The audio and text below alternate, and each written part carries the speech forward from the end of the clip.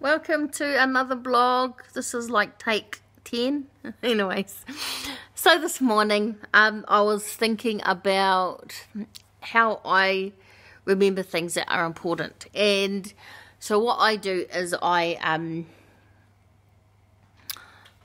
put notes on my phone, and I also have alerts that really annoy my family sometimes. And but it does help me to remember and helps me to not forget things that are important. And so that got me thinking about a scripture. It says, He, God, inscribes us on the palm of His hand. Now, for me, that means that, so what I do also is, if there's something I cannot forget and I just have to remember because it's the most important thing, then I write it on my hand. If you can see, I write notes on my hand. And again, because those are the most important things.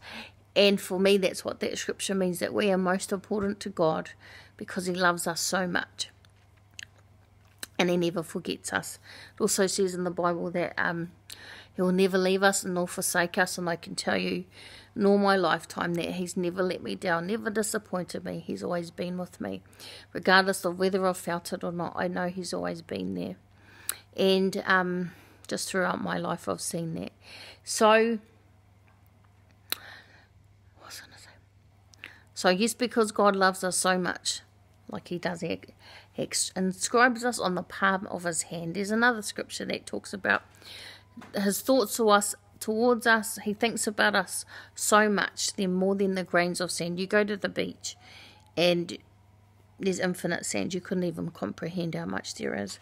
God thinks about you that much because He loves us that much. And so there's another scripture that says, for God so loved, because God loved us so much that He gave His only Son, Jesus, that whoever believes in Him will not perish but have eternal life. Perish basically is talking about hell. That's for another time to talk about. But and it also says, if we confess with our mouths that Jesus is Lord and believe in Him in our heart and believe that God raised Him from the dead, we shall be saved. And even though it's it's hard for our heads to wrap around or to kind of understand, but if we can simply know it's all because Jesus loves us, the cross was all because God loves us, Jesus loves us.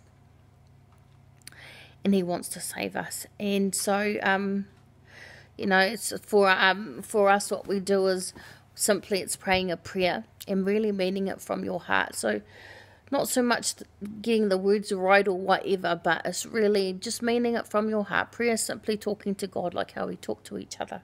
Talking to God from our heart, really meaning what we're saying. Because He loves us. And so, if you pray that prayer, please tell someone you trust or put a comment down below. It'd be so awesome to hear.